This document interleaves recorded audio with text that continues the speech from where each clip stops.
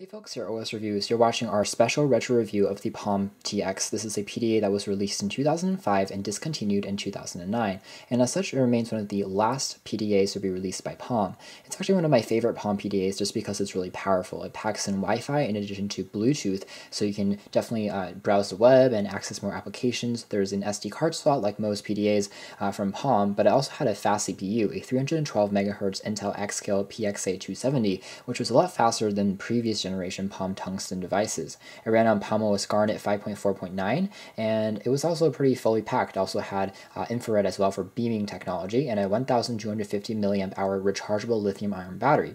And it was replaced actually by Palm with their newer smartphones, but it actually was the newer version that replaced the Tungsten T5.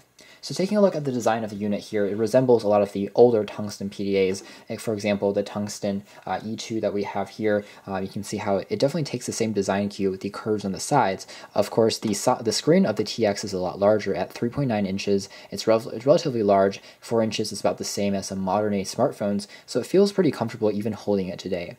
Now the body of the TX is crafted out of plastic, out of polycarbonate plastic, rather than metal like some previous versions. So that was one of the disappointing facets of this PDA.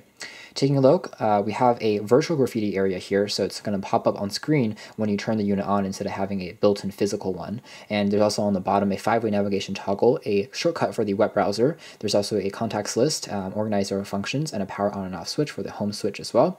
And tapping on that once again automatically turns the screen on. The sides featured a port for you to create to insert the flip cover case. That was an optional accessory. And on the very top, there's a 3.5mm jack for listening to music with the MP3 player. These are the ports for the wireless features. A on-off switch. Pressing on that for a few seconds longer turns on a brighter backlight. And there's also an SD card slot for expanding memory up to 4 GB.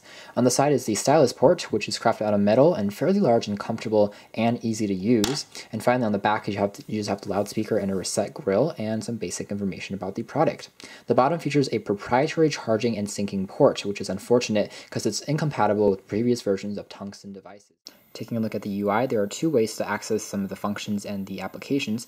I can tap on this list view, and also I can go into the traditional view found on most Palm PDAs. You can see how the screen does a good job of showing the icons. It's relatively bright and vibrant. Of course, it's not high resolution by today's standards, but it still does a good job of displaying graphics and watching a few video clips here and there.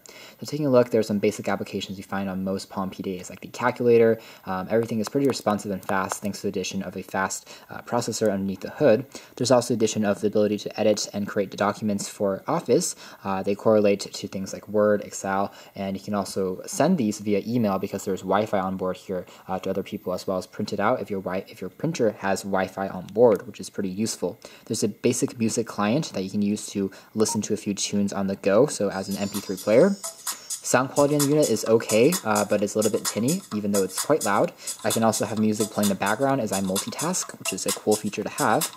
And finally, there's also the ability for you to access your different photos and videos using the browser. There's no accelerometer. You do have the option to rotate the screen manually if I tap on the screen down below here to get a larger view, maybe for browsing the web or something like that.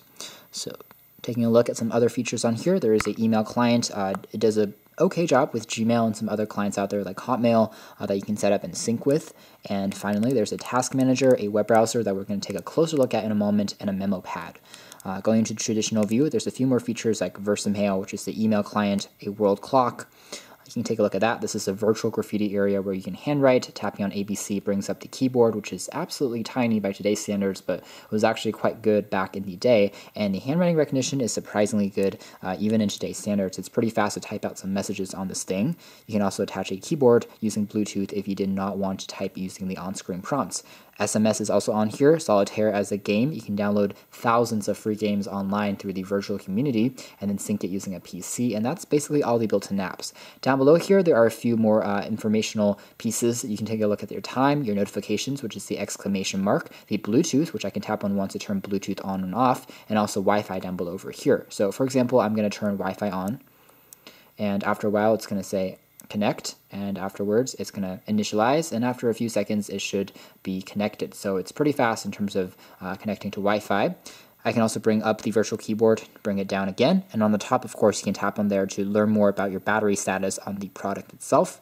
And now we're going to take a look at the web browser. So by today's standards, this browser is not good anymore. In fact, a lot of channels and things cannot be viewed. It also can't recognize foreign characters such as Chinese, which is a bit disappointing. However, it is still pretty easy to use for basic sites like checking the news for weather and also going to Google to do some quick searches. You can actually still view images, and you can't watch YouTube videos necessarily, but there are workarounds for that people can still use the product today, so that's good.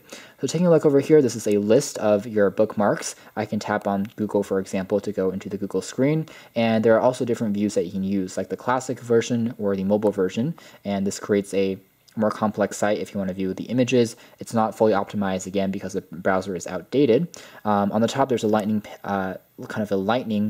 icon. You can tap on there to access a fast mode, which disables all graphics, and the normal mode, which shows off all the graphics. It takes a bit longer to load back and forth between previous pages. Over here, you can go on to tap onto a specific page, maybe going back home, and tapping over here on the global icon takes you to a specific web page that you have to type in there. You have shortcuts to .com, .net, .org, and taking a look at some other web pages. I have eBay here. You can see it's not fully loaded or optimized, but at least you can see most of the things that you want to, the categories and searches. You can also go into the mobile view. This is right now the traditional desktop view, which again, is not as useful anymore, but at least you can still view things and get a good idea of how things are loading. You can see here that scrolling back and forth is actually still relatively fast and speedy. I can use, of course, the D-pad, or I can use my stylus. It's not kinetic scrolling, but I can use the sidebar. I can't flick or anything like that, but at least loading pages is relatively fast. Let's say I wanted to go to deals and gifts. You can see that loading between the pages is also relatively speedy, which is good.